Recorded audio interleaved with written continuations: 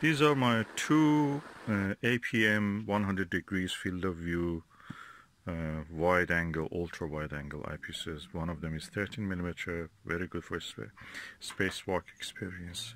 This one is 20mm one, which is very good if you have a non-tracking unguided telescope, which you need nudge, tap it every time to keep the target in the field of view. With this wide angle, you don't need to do it as much, especially when you use planetary lower f numbers, lower focal lengths, and high powers. That will be really helpful. These are, to me, Televue-Killers. Televue for me is Plossls of Televue. When you have the Plossls of Televue, you have all of them practically. The Plossls of Televue are excellent. I have a few of them, and I'm really happy. They're the standard on that. The others, field of view, everybody makes the same. These ones are almost this one is 1/4 of the Televue Ethos 21mm, and this one is around 1/3 of the price. Quality is comparable to them, excellent. So I recommend these two. I will show you how I received them. You can watch the unboxing of them. I have done some videos observing with them, and general observations with them. They're really good. You will not miss anything if you use these two. Across the field of view, the sharp stars point like stars, very comfortable to the eye. It removes the stress from your eye. You don't need to spend that much. It's the experience of many experienced observers, respected observers. And I will now open and just show. Okay, this is the 20mm one, and this is the 13mm one. Both of them are really good. This is only a 2-inch one. This is 2-inch and 1 1/4 inch. So you can use in both types of the focuses. They're both excellent. And we'll watch the rest of my video. These are the lenses. Because of the recess of the lens, practically it has longer eye relief. So very good for if you have to use the glasses when you're observing. That's up to you. But really better than the Explore Scientific.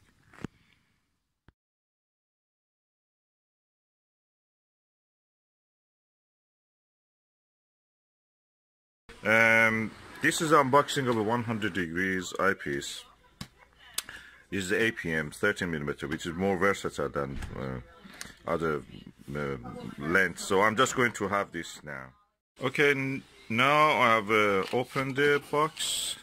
Oh, what is this? Universe to Go. Is it advert or brochure? That's a virtual reality, guys. Interesting. Anyway, nothing to do with the eyepiece. Bubble. This must be the package. What is inside? Nothing else, just a box. Okay, put the box away. The adverts go in the box. And this is the eyepiece. I try to open the eyepiece. The box is quite large, like a really big, big tablet. What is written on it? APM Ocular HDC XWA 13mm 100 degrees 2-inch and 1 1/4 inch. In this variety has actually nitrogen purged. That means that it will not let the moisture or fungus go inside or dust go inside. So this is the eyepiece. This is a cap. This is a cleaning tissue. And it's heavy. Very well packed. Premium packaging.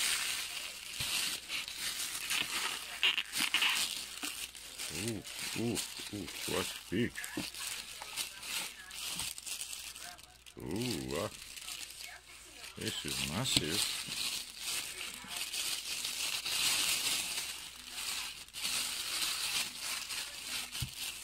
This is a big eyepiece. Look at it. Look at it. I wanted to buy a Myriad 20mm, which has a really massive eye cup. Probably this size it should have been. And I thought that is big. This is the smallest and lightest. That one is the double, more than double the weight of this. This is around 1 pound in weight. It is massive. I feel everything is metal. Very hard plastic. Oh, look at the eye cup. And it is connected to the 2-inch adapter, but you can't remove that, I suppose. It has a 2-inch cover, but when you remove that, I suppose, you remove that, you can put 1 inch, 1¼ inch cover also, so that makes it smaller. This is practically a gimmick, I say that, but this eyepiece is practically 1¼ eyepiece. Well, it gives you 100 degrees, like any other eyepiece which has even Televue Ethos has such a thing. And they say in their website also that this is like that. Televue also sells that. So this is just for adapting it to a 2-inch adapter, which is more sturdy and can handle heavier weights. Very easy to handle and fix. The eyepiece looks nice. The eye lens is here. Let me read what is written on this. APM Telescopes, Germany, HDC 13mm, 100 degrees. It's quite chunky. This is my Skywatcher ED-AT telescope, Pro series, and a Skywatcher Heritage Virtuoso mount, Dobsonian mount. And I'm going now to put the APM 100 degrees and 30mm high nitrogen purged eyepiece into the 2-inch adapter, and okay, the head side I have to adjust it a little bit. It's heavy at the moment, so I just adjust it, then I will show the view. Okay, now we are going to look through the eyepiece.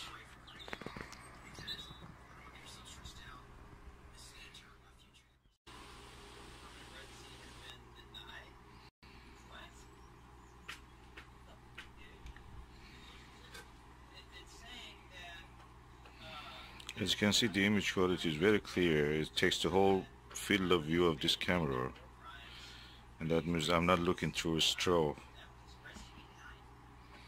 like the way you look in the Plossl or any other eyepiece. Very good, pleased with the result. Colors are good, reproduction of the colors. Slight yellowing or reddening at the margins of the image, you can see. But when I position the eye or camera in this case in the correct position, that disappears.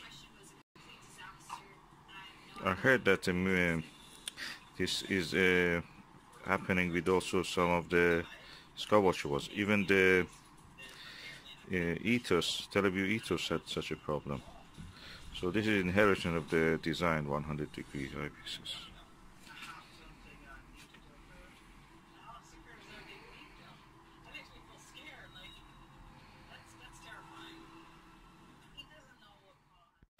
So now I've tested the eyepiece. I can say that it's comfortable to look. Eye position can be sometimes critical. There is some yellowing at the corners of the image, which exists in seems in all the 100 degrees. Am I happy with it? Yeah, I'm happy. This is a good eyepiece. It has a very wide view, angle of viewing. Although it is 13mm, you saw how wide angle view has. And I will continue to use this. I'm gonna get 20mm of this also if I can, and I will test it in under the darkest sky also. At the moment it's daylight, so I'm looking at the daylight objects. Now I'm using without the 2-inch adapter, just a 1-inch. The experience in both cases were very immersive. The only thing is that this is a little lower, the total length, when I removed the adapter. And I can say it's really nice. It's very immersive actually. You feel that you're close to the object, you are there. At the same time, I feel that my eye has less strain. At the moment I have a headache. I started the day with a headache. But when I look through this eyepiece, surprise, I don't feel the headache. There is no stress on my eyes, the muscles of my eyes where I feel the headache. And I don't feel it when I'm looking through this. I wish they made glasses like that for my viewing. Just to, every day, not have any headache. I don't use glasses, but that's how it is. This is nice for headache remedy. Eyepiece as a headache remedy. The kind of comfort I was feeling when I was using this eyepiece was similar to when I was using the Skywatcher Nirvana 60mm eyepiece. I've got a second pair of that for using as in a binary viewer. And I'm going to make a video on that later, God willing. But I must say that these wide-angle eyepieces, I have several of them, especially the Max Vision 24 degrees, 82 degrees eyepiece, are very comfortable for eye. Very, very much comfortable.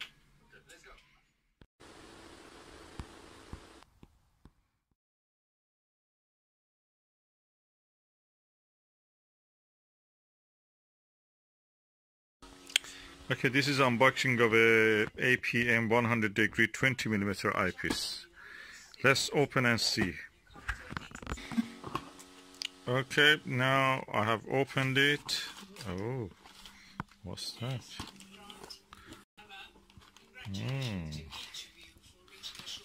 Oh, what is that?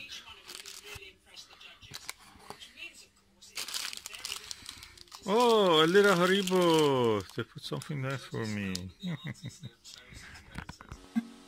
Looks beautiful. Very nice gesture. Okay, but what is important is the eyepiece.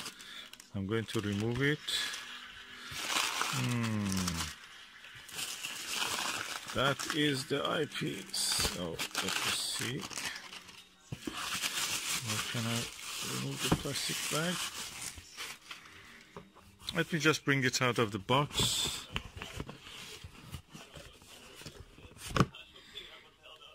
I'll put away the box. There is nothing else in it. So what we have here is a APM Ocular, which means Eyepiece HDC XWA, extreme wide angle, 20mm, 100 degree, 2 inches. So that's the moment of the truth. I have to open it by hand. Okay, the lid is open. Oh, a cleaning cloth. This is the eyepiece. Let me extract it. I received one which looked refurbished or used, and I sent it back, and they hopefully have sent me a new one, because I paid for a new one. It was not advertised as refurbished. So let's see what is this one. Okay, that other one had, I may just add that one at the end of this video, but look, this is new. You can see. I'm going to open the end cap also. Yes, this is new, clean. I can see that.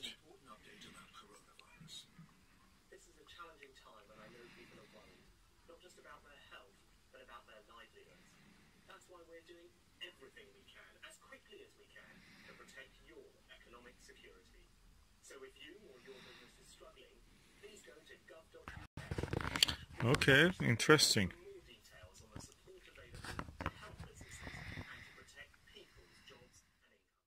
Beautiful eyepiece, and I'm going to test it now with the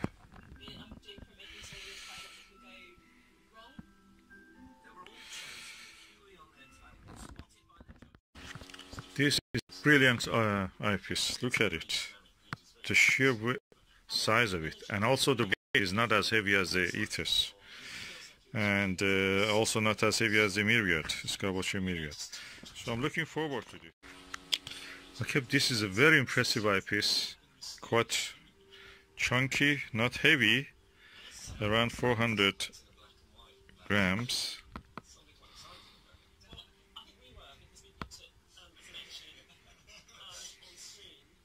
Not as heavy as the Televue Ethos and or Skywatcher Myriad, which have a 21mm one.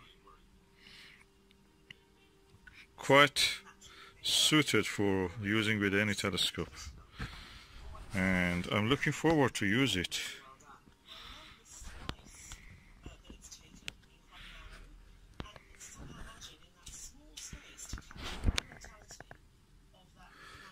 Beautiful.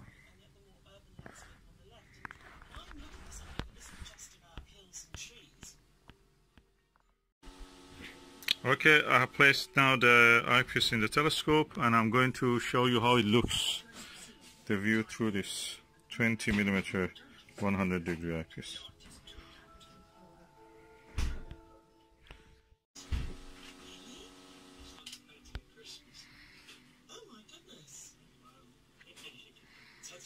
You see the wide angle.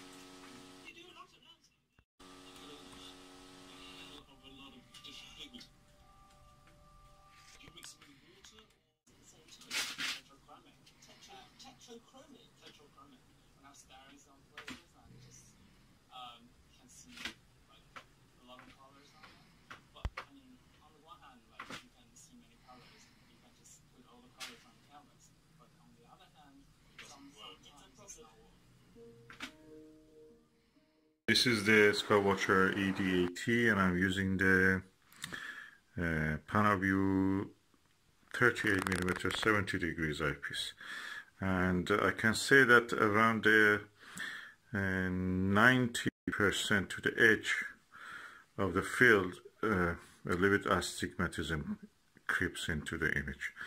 And this is a very good eyepiece, I'm telling you. This is one of my best eyepieces. The only one who can beat this, or even equal it, not beat it, even beat, is a Max Vision 40mm 68 degrees. Now, but this HMC, AMP HDC 100 degrees 20mm eyepiece. First, no astigmatism right to the edge. The field of view is slightly similar, or slightly smaller than this. This is 70 degrees 38mm, which is really low power, and this is 20mm, so completely different. But although it is 20mm, the field of view of 100 degrees is almost equal to the field of view of this 38mm 70 degrees.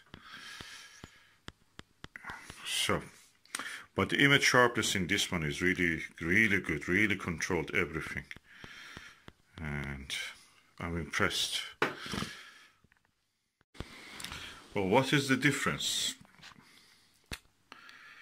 First, it is easier to use because it has a tapered conical eyesight eye cup. This one is really wide.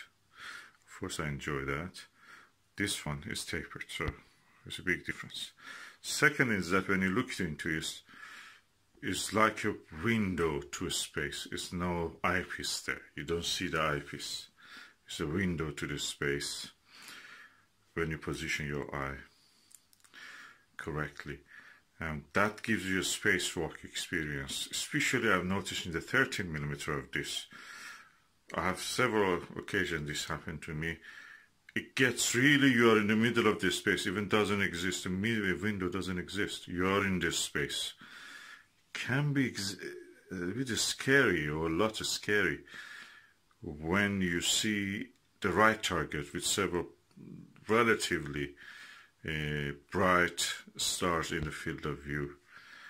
You feel that those nucleosynthesis cores in the middle of this space, which we call the stars, are actually in front of you.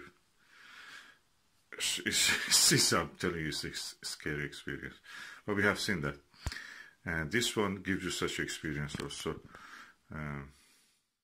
Another thing, comparison between the Televue 38mm and the APM 20mm 100 degrees, that with this one you look at the whatever the star is there, you see the star, that's it, is in front of you, you don't need to do anything, just in front of you. With this one, you can roll your eye to the corner, this corner, see more.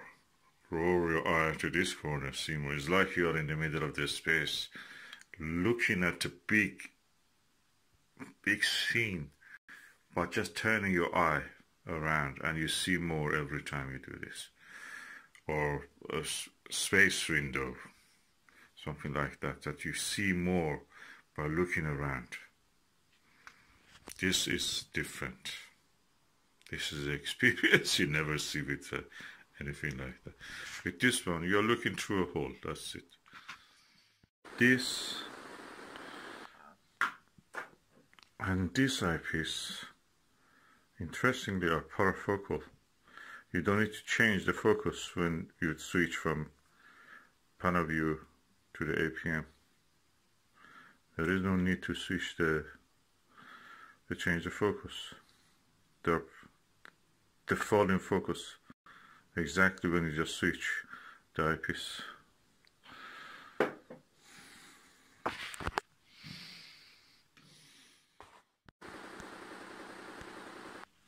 Okay, I was looking at the 27, 28 and 30 low minoris stars.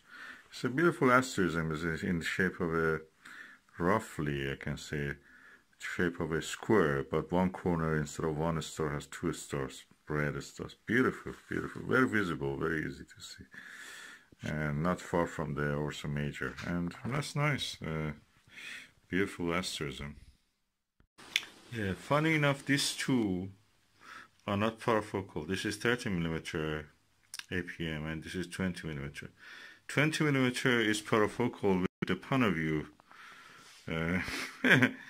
38mm one, and but not parafocal with its own class 30mm. And yeah, which one I like more? This has a wider angle view. This is a little bit lower angle view. I mean, the size of the field of view, you can see. They're different. Which one I will use more? Probably I will use this more. But that is nice for, you know, clear view of everything. You can use it as a finder also. I may go for a lower focal length of one of these, and that will be nice for planetary view. Takes a longer time to, you know, drift in the image when you have them.